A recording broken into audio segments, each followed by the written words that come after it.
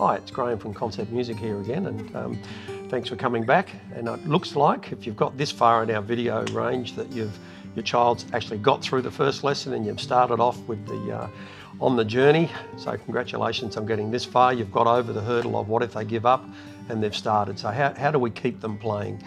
If you'd like to go to our website, we've got an extensive blog with our 14 top tips on how to helping them to practice. But I just thought I'd touch base on it and add a few little extra comments to that.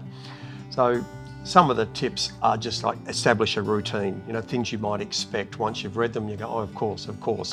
Don't expect them to practice for hours every day. Just a few minutes every day is better a few days a week than sitting down once a week for long, intensive sessions.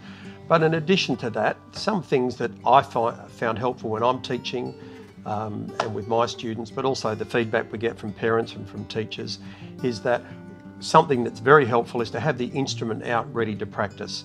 Now, I know there's a safety issue there. You don't want the clarinet to get sat on if it's left on the bed, but experience would dictate that if you say go and do your practice and they have to open the case and put it together and get it out, it's harder for them to get started on a practice. Whereas if they've got the instrument out ready to go, they're more likely to just pick it up and start practicing. Now that might mean investing in something like this very funky stand from Germany for the trumpet. It stores inside the bell, so it's always handy. This is great. I love this invention. I love this design. It spins out, the legs come like that, and that's a very stable platform to keep your trumpet on so it's not getting knocked over.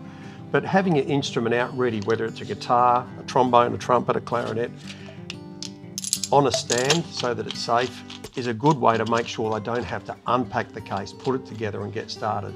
And maybe have, if you've got the room, and depending where they practice, if you can leave that practice environment set up ready to go, that's really helpful as well.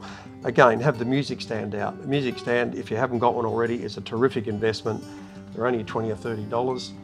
And if you can have your music sitting out ready to go, that's another barrier taken away from them to get started. So you've got the music out, the stand's out, their instrument's ready to go, they'll just pick it up and practice. I don't want to practice, Mum, I don't want to practice, Dad.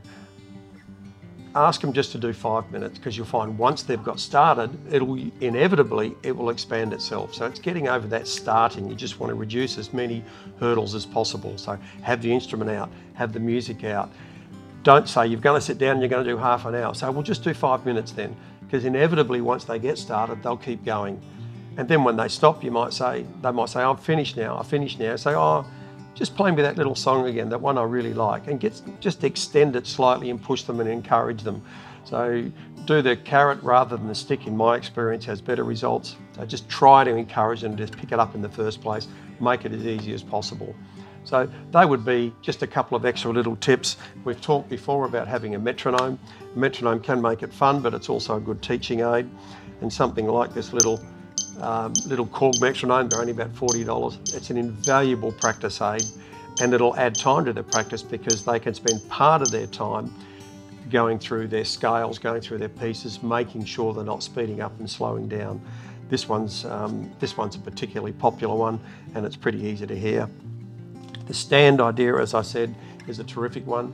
The clarinet version of that trumpet stand is this little one it's K&M, it's a German design, and it's, again, goes inside the bell.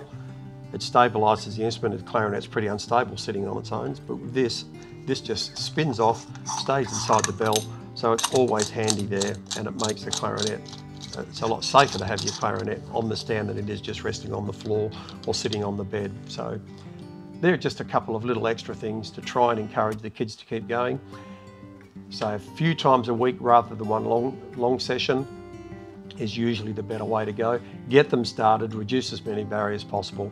If you want to go through the rest of the tips, they're on our website. We've got a blog on practicing tips. We've got a little publication available over the counter on top practice tips. So feel free to refresh yourself with those, but good work to get to this stage. Keep up the good work.